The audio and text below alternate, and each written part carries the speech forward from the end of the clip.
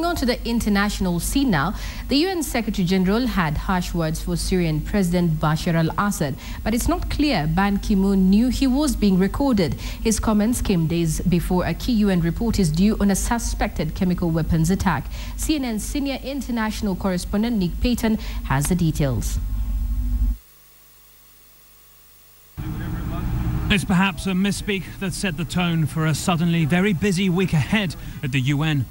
Its chief may think he wasn't on camera, but still said this of the vital looming UN inspector's report on Syria. I believe that the report will be an overwhelming report that the chemical weapons was used, even though I cannot publicly say at this time. His spokesman tried to reel it back.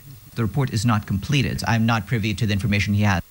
But Ban Ki-moon added that Syrian President Bashar Al-Assad had committed many crimes against humanity and would face eventually, quote, a process of accountability.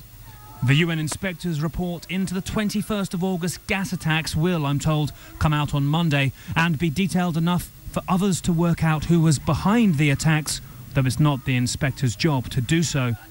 Many are asking if Syria's sudden move to join the Chemical Weapons Convention, unconditionally unveiled here on Thursday, is trying to preempt that report.